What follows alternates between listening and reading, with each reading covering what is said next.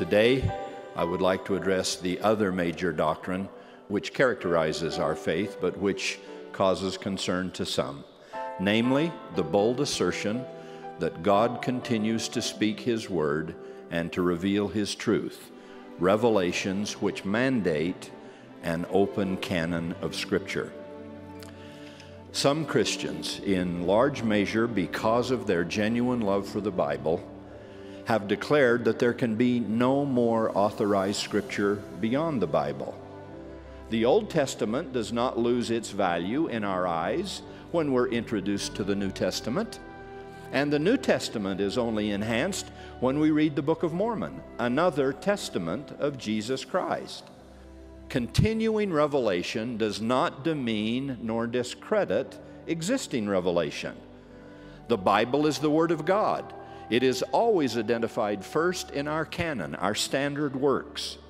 Indeed, it was a divinely ordained encounter with the 5th verse of the 1st chapter of the book of James that led Joseph Smith to his vision of the Father and the Son, which in turn gave birth to the restoration of the gospel of Jesus Christ in our time.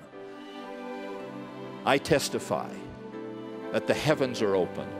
I testify that the presence of such authorized prophetic voices and ongoing canonized revelations have been at the heart of the Christian message whenever the authorized ministry of Christ has been on the earth.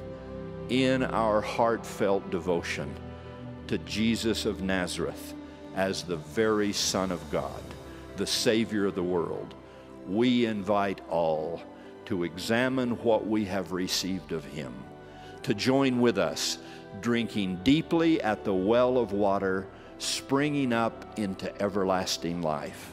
These constantly flowing reminders that God lives, that He loves us, and that He speaks.